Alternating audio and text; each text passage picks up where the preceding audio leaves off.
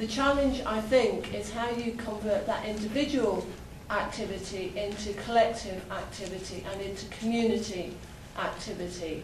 Now, we don't expect the Labour Party to do all that for us.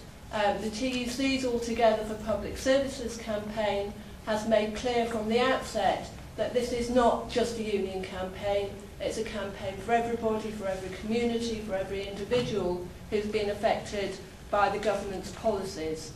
And so we're already seeing alliances, for example, between lecturers and students, very high profile, but between other groups as well. And these can be in local communities, and they can be communities of interest. For example, there is already a very interesting campaign emerging against privatisation of the Forestry Commission, a very wide-ranging campaign, and I'm sure that campaign will go from strength to strength. There are, of course, some challenges for unions, and one of those is that if we want to build and sustain these relationships, as we have done, for example, around the learning agenda, we have to change some of our behaviours too. And we have to recognise that it's not always about doing things the union way, and it's also about how you build and sustain those relationships in a way that's appropriate to the context that you're working in.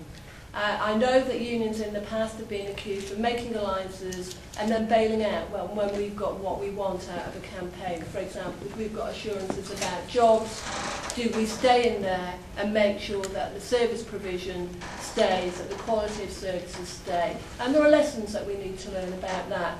There are lessons too, I think, in terms of the messages we give about how open we are, about how accessible we are, and about the language that we use. And one of the things that Unions21 is doing some focus group work with young people about our activities on the cuts, just to understand their perceptions of what it is we're trying to achieve, whether it makes sense to them, whether it's something that they want to be involved in, or whether there are barriers there.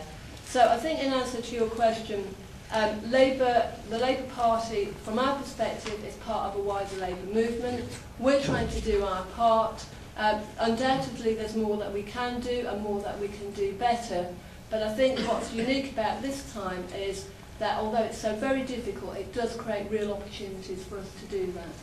Quick follow-up question on that. I think when I said, is Labour doing enough, I meant the kind of at the top level, do you feel supported by the leadership in the work that you're doing to campaign at the grassroots level?